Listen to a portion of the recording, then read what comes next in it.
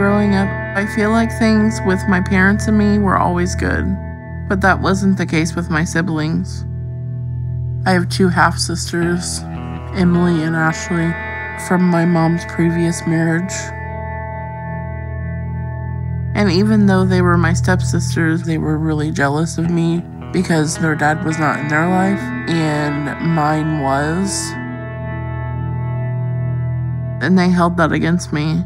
And they treated me like I was the outcast.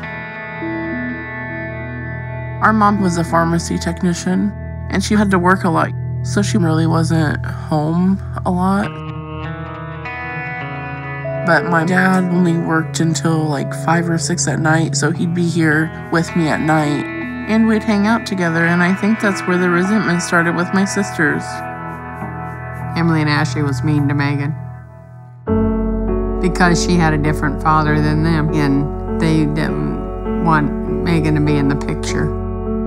They didn't like that. Things just got worse between me and my sisters as I got older, and I just focused on spending time with my dad and being with him. He was my safe place, and I was happy when we were spending time together. And most of the time, he kept getting me whatever I wanted to eat. Pizza, chips, soda, fast food, especially since my dad didn't cook. My high school experience was awful because I got made fun of every day for my weight. And I hated school. I never wanted to go because of that.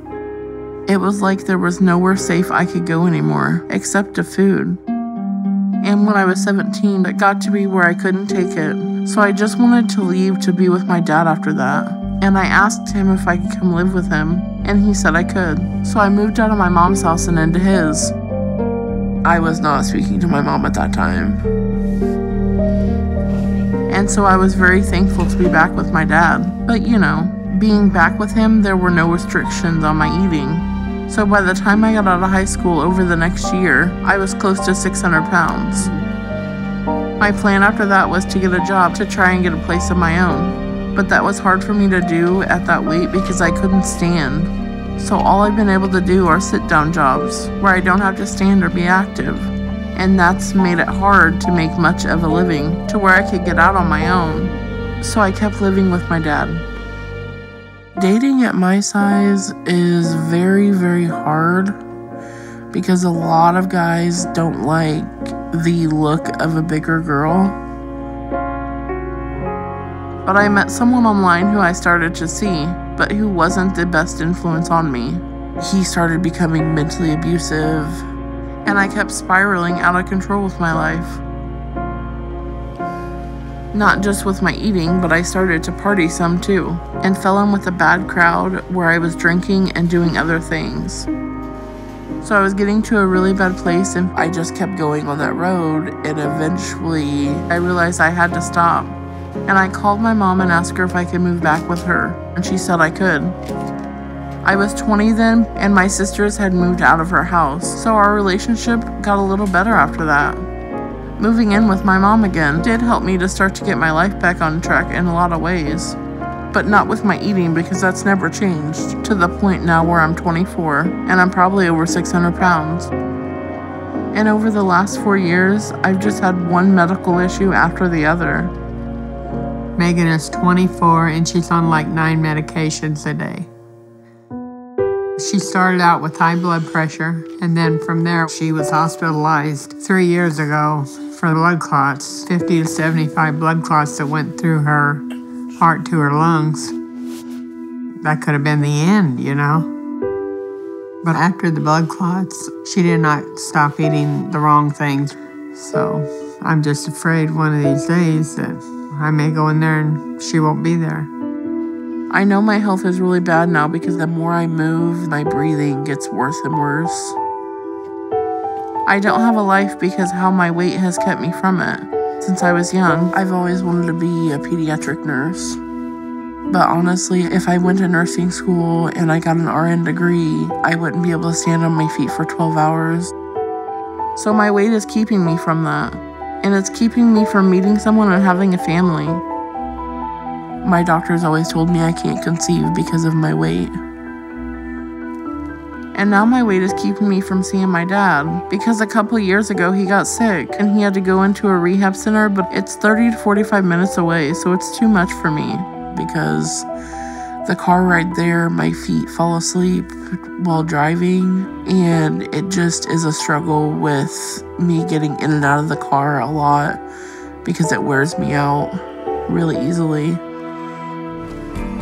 And when I eat, I feel a sense of love and a sense of fullness and accomplishment. And because of that, I feel that food is like my closest best friend. It always takes care of me no matter how bad my life is. It's everything to me. Are you finished, honey? Yeah. Okay. You want to go with me to the store? Yeah, I'll go with you. On days when I feel up to it, I go to the grocery store with my mom. And it's really the only thing I ever go out for anymore.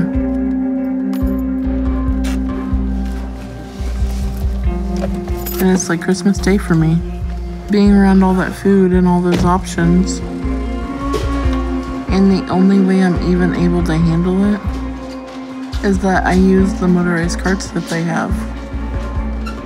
Without those, there'd be no way I'd be able to go with my mom.